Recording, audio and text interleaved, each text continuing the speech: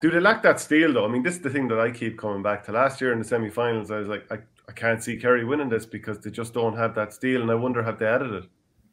Yeah, I don't know. I suppose like because you only know that when it's proven. You know, like I know Mm. Moran has that steel. You know, like I played against him and that.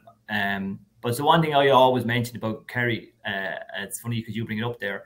Like people talk about the great Kerry team, and I can only talk about the one I played against. You know, people said, "Oh, geez, lovely footballing team." And I'm coming on, yeah, but like you had like players like same as mine in centre back, it would eat you.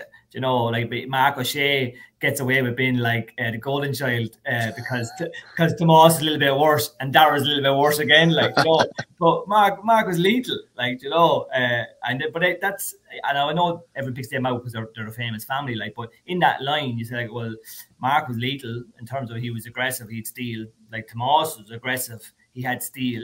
You had Darragh and Scanlon in midfield who had steel about them going about the business. In the half forward line, you've got Paul Galvin who loved that, you know, as well as chipping on scoreboard or plays, he ate breaking ball and loved it when it got a bit physical. And then the full forward line, you had like Donaghy, like you know, who could score and was lethal, but loved and he loved a bit of a row and some steel. And that took the heat off the likes of Cooper then to do what he had to do, or Declan O'Sullivan, who was animal strong. Like he'd be hopping off and he'd be still running full tilt, sulling the ball. Like he was unbelievable. So they won them All Irelands and they were so good because they had such steel in each line. And I think you need that. And all the really, really good teams had that in players in every line, not just your supposedly hard men in the backs or midfield.